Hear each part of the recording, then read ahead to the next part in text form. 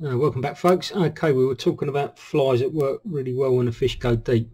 We covered one with the straggle cat there, fishing lures on a DI7 or a DI8.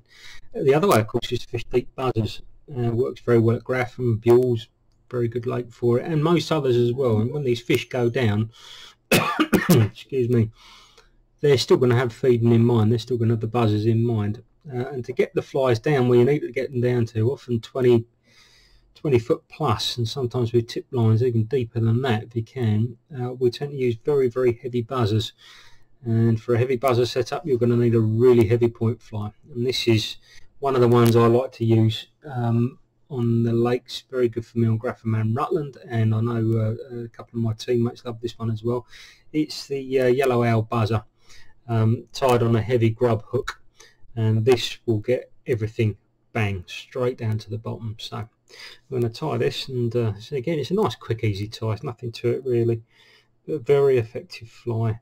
It's not a sacrificial fly by any means. It will catch you plenty of fish. It's a great fly, just flutters down through the water, this slightly curved hook flutters down through the water, the silver cheeks, the colour of the buzzer, etc, etc. It's all an attractant to the fish. So the hook for this one is a heavyweight grub. This is a size 8, goes inside the gauge, and I've been using these guys here. These are Sprite hooks, heavyweight grub hooks, and about the biggest one I can find that goes inside the gauge. Nice heavy wire as well. Again, all adds to the weight. So 2 threads for this fly. We've got a UTC yellow in 70, and we've also got a black in 140. Okay, so first thing we're going to do is just going to catch him with a yellow just behind the eye there, get it started, and trim that off just like so. And now with the other one spooled up on the other bobbin, I'm just going to take the end of that black there. It's just a quicker way of doing this, all right, and catch that in. Just catch this in here,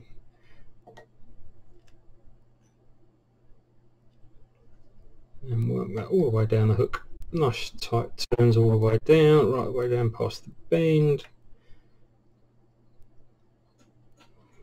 like so. And then we're just going to start building the body. So back up again, touching turns all the way,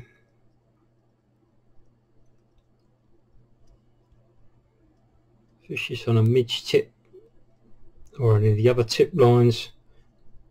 There's a point to fish 3 of these if you really need to get it down quickly, but they will just string those buzzers out and really drag them down to where you want them. Great pattern, lovely when the sun's out, good with clear water. Yeah, it just does the job. So back up again, we're really just trying to build a profile here, build a body up here, and this one I'm going to take it as far down this time, just up at 2/3 of the way down, back up again, and again back down again, and not quite all the way, back up again, like so. Okay, and this is all for the yellow thread now, so I'm just going to whip that off and finish it off back just up here somewhere behind the eye. That's us for the yellow thread. We can just cut that off, get rid of it. Job done, that's the body done. So now we're going to come up and we're going to rib it. We're going to rib it with your black thread that we've tied in here. So just bringing it up in turns. Just take your time, just slowly open those turns up. The further up the hook you get, just start to open them up a little bit and bring them up, and then into here we're going to form that thorax. You can see where this makes it easy, just having 2 bobbins going at once, nice and quick like that. Okay, so all we've got to do now is add the cheeks and finish off. It's that simple. As I say, there really isn't a lot to this fly at all. So a bit of silver hollow tinsel, that's there, which is the medium hollow. Take a little piece of that like so, and we're just going to catch it in one side and catch it in the other side, nice and flat against the head. So I'll just do my side first and down, and then back up again, and then turn that over and do the other side as well, and then just nice and flat into the hook like so. So it's nice and flat on both sides there, and then we're just going to form the thorax, the head. And again, we're not looking for a slim profile here. This is a big fly, and make it a big fly. We've tied it on a big hook. We've used plenty of materials here for a reason to get it down. Okay, this is I mean, it will imitate some of the bigger buzzers that you get, but really and truly this is an attractor pattern again. Those summer fish they need some provoking sometimes, especially in that heat. And they've gone deep. They've gone deep for a reason, and that's because they can't get the oxygen, you see, so they're mooching.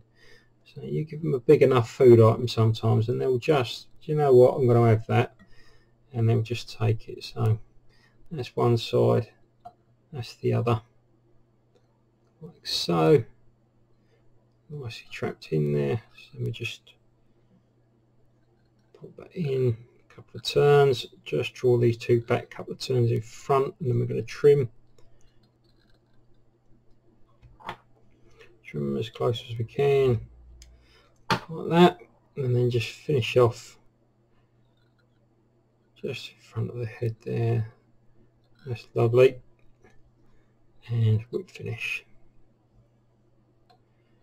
Now we're only going to get a chance to put one coat of varnish on this, but really I'd be thinking about putting 4 or 5 coats on this, maybe even 6, depending on how deep you want to get it. You can use your UV on it, or you can just use the Sally Hansons. Again, it's, you know, I don't think you can beat this stuff. It doesn't dry as quick as the other stuff, but you know what, it's bomb proof. So you'll see it's just suddenly come to life when we get a bit of this gear on it. Just dulls it down ever so slightly. It starts to take on, that yellow starts to disappear a bit. It starts to take more of an olivey colour with the more coats you put onto it. We all know that olive buzzers are on the menu in most lakes during the summer months. Just a nice generous coating, let it all sink into this material, let it all soak in, and we'll let that dry, and then I'll give it another coat, and then another coat, and another coat, and you'll end up with 4 coats, 5 or 6 coats, or whatever you might want to put on there. But you can see the attractor to it. It's a nice bright buzzer, it's got those lovely silver cheeks, and that as a point flight, or even 3 of those on a nice spaced out leader, 15-18 foot leader. Chuck it out on the tip line and just let it flutter all the way down through the water. That'll pick them up in the summer. That'll pick them up when they go deep in the summer. Anyway, nice quick video for you again. I hope you enjoyed it. As always, please click like and click subscribe. It all helps, and I'll pop something else out while this hot weather lasts. Thanks very much. Bye bye.